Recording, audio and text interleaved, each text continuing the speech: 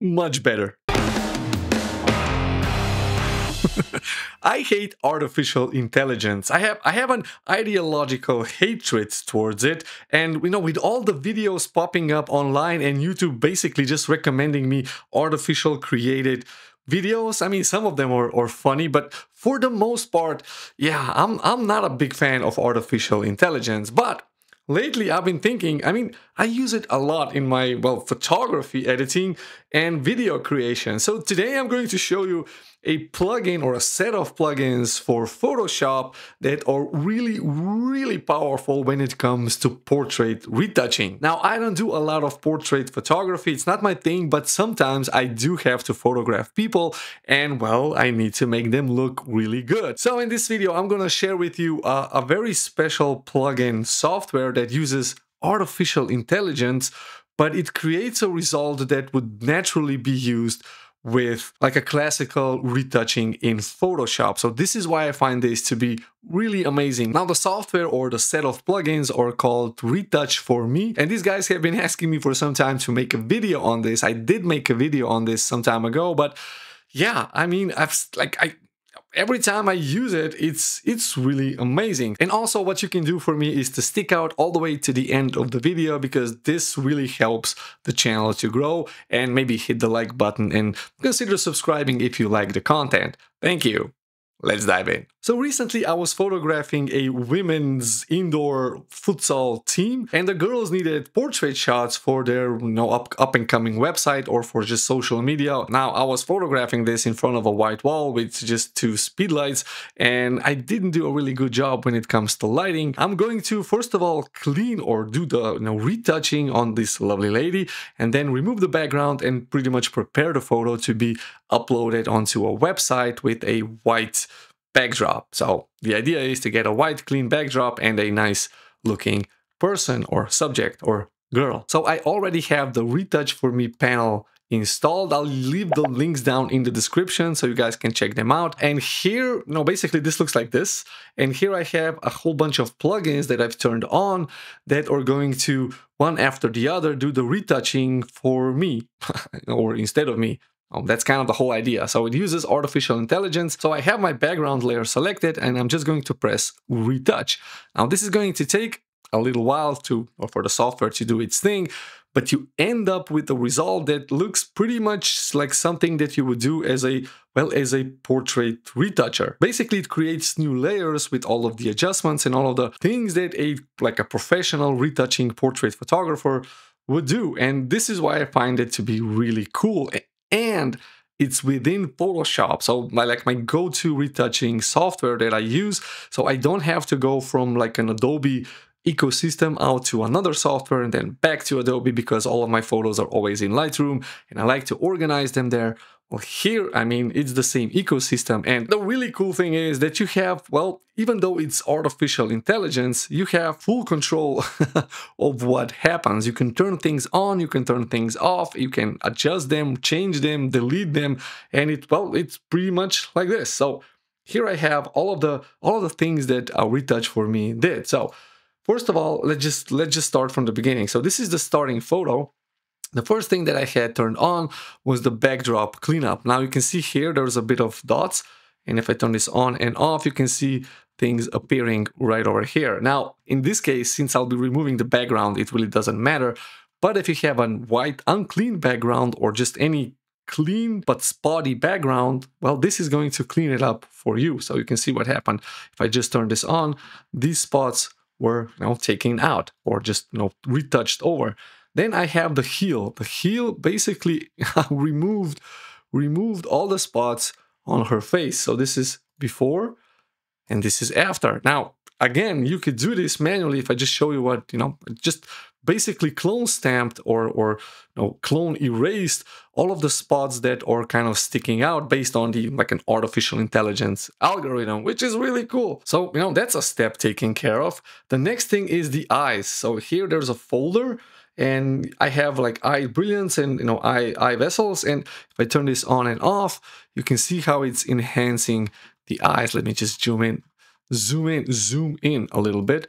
So she has really lovely eyes. So without with. So, it whitened the eye and it enhanced the eyes, but not too much, like really in a really natural way. Now, of course, you can do all of this manually, but this just saves a whole bunch of time. So this is like one layer, this is then the other layer. So it kind of brightens everything up, and there's a, it just takes the effect over here on the eyes, and well, you end up basically with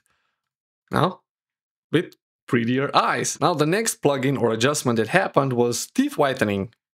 Click on this, and the teeth are white, which is, again, something that you could do manually, but this just really does it for you, and it's all done locally on your computer. Now you can do cloud editing, and if you're doing like cloud retouching, the photo is sent to the cloud and then it gets retouched there, and then it comes back, and you have to basically, you lose 1 credit point. Now I will get to the payment options in the end, but you can use all of the plugins if you're doing cloud retouching. In my case, since I'm doing it on device, I actually had to download, install, and well, I would have to pay for each individual plugin. As I said, I'm gonna come to the pricing at the end of the video. So teeth whitening, then I have fabric. Fabric just softens out, well, the fabric. If I turn it on, you can see how it just cleans the fabric over here and here, before and after. So this is what was changed. I can easily go to this layer, erase the things that I don't need, and basically just adjust manually what I want to be edited. So it's really cool. I can also just turn this off if I don't want it. Oh, really cool thing. And the next thing is dodge and burn. So dodge and burn is basically brightening and darkening parts of the face, parts of the body, in order to make it less bumpy. In this case, clean up the bumps on the face, and you can see what happens. So you have a gray layer, which is what typical... I mean, if you do dodging and burning in Photoshop, technically, you're basically going to use this principle. So you have a neutral white layer, which you use like soft light overlay or blending type, and then you just brighten and darken certain parts. And here you can see the areas that were brightened and the areas that were darkened. And well, it just creates, a more even face. It's very subtle because, retouching should be subtle. You should not, make everything plastic looking. But yeah, before, after. So just the spots on the face that were not even, it evened them out. And again, I can even adjust how much I want of this. So let's say I want to go 50%.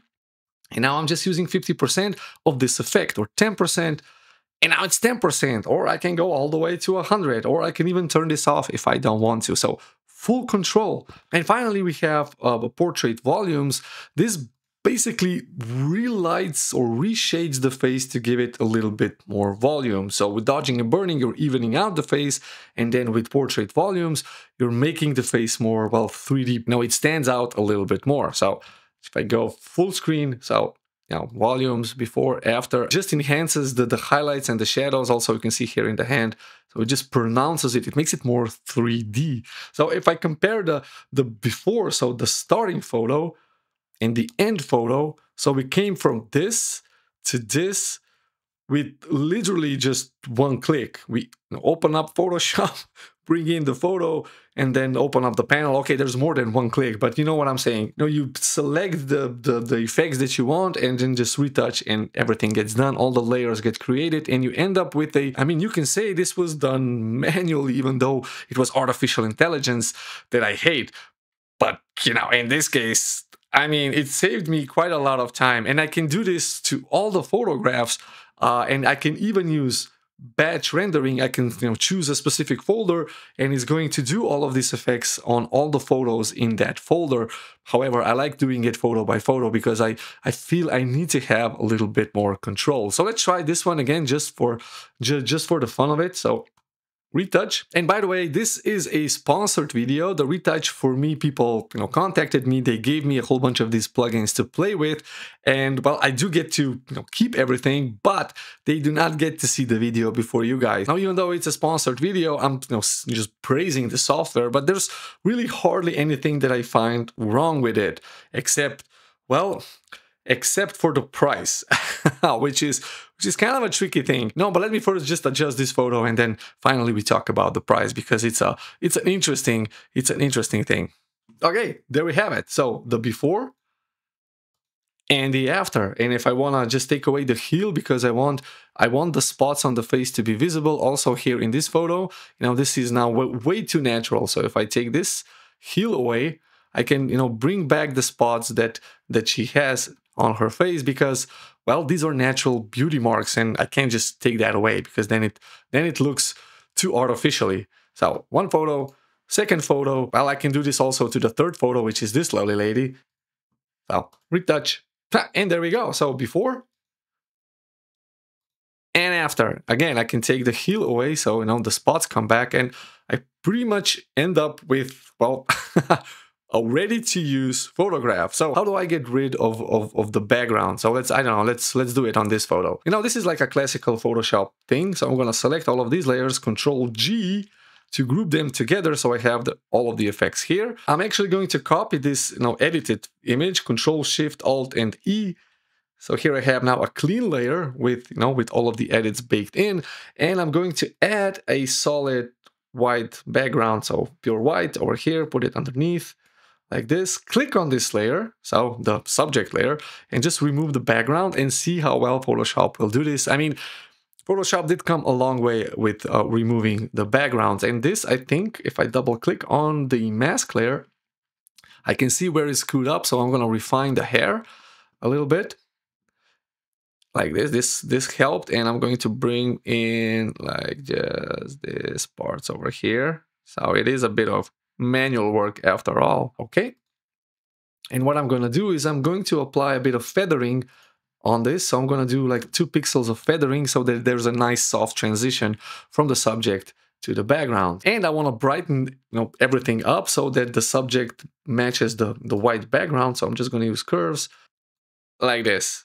And we end up with, well, the final image. So before and after. And this is now ready to be used on a website with a white backdrop, or even on social media. And it's, well, easy to swap out the background if you just want to place this lovely lady on some other background. So I have to do 20 more of these, and, well, I'm gonna do with the same steps that I did over here. Portrait retouching in a nutshell. Okay, now let's talk about pricing. Here is the cloud retouching price. So it's basically, a prescription fee, so $20 per month, and you get 200 retouches for that. So $20 for 1 month, and you can do 200 photographs, or 35 or 500 or 90. Now this is per month. Or you have then starter packs with with all of the plugins, so 1 photo equals 1 credit. And the cool thing is that you can use all of the plugins with this, as far as I know. But there's also another option. You can actually purchase this, so you don't have a monthly prescription, and you have, well, the plugins over here. Some of them are free, some of them are, well, opened to me because it's a sponsored video or that I already purchased, and some of them are to be purchased. And for the most part, they cost $124 per plugin. So if you want to use all of them, it's gonna be a little bit pricey. So make sure that you really only buy the ones that you actually use. Or you can just go with the cloud retouching, pay per use. If you're doing portrait retouching just occasionally, that could be just a cool setup. So you have both options, which is also wonderful with this software. So that's it for me, guys. I hope you've enjoyed this video. Thanks for sticking out all the way to the end. If you're new, consider subscribing, hit the like button for the algorithm. And if you have any comments or questions, leave that down below. I would love to answer your questions. Thank you, and I'll see you in the next video. Bye-bye.